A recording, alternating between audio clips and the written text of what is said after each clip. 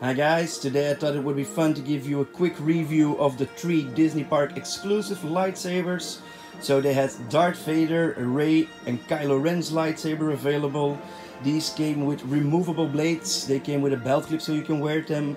They came with a display stand to put them on vertical on display, and they even came with a wall mount so you could hang them up. Very nice lightsabers in my opinion. First of all, the Kylo Ren. So first of all, we see a little bit more black than we saw on the ForceFX Black series on the ForceFX Elite.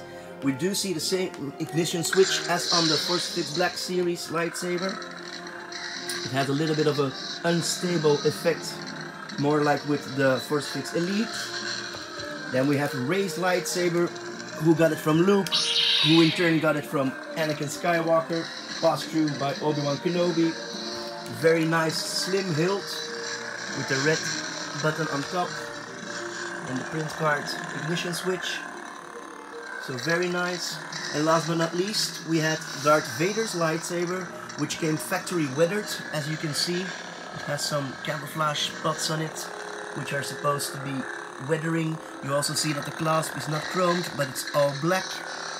It is the Empire Strikes Back edition. So let me turn it on for you guys.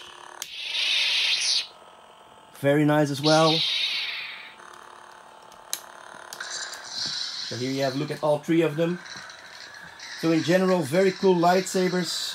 Loudness wise, they don't sound as loud as the ForceFX lightsabers in my opinion, and not as loud as the Galaxy Edge Legacy lightsabers, but still very nice to have in your collection, especially because they only made 3, so it's really easy to get all 3 of them to get a complete collection. Hope you guys enjoy it and stay tuned for more awesome videos.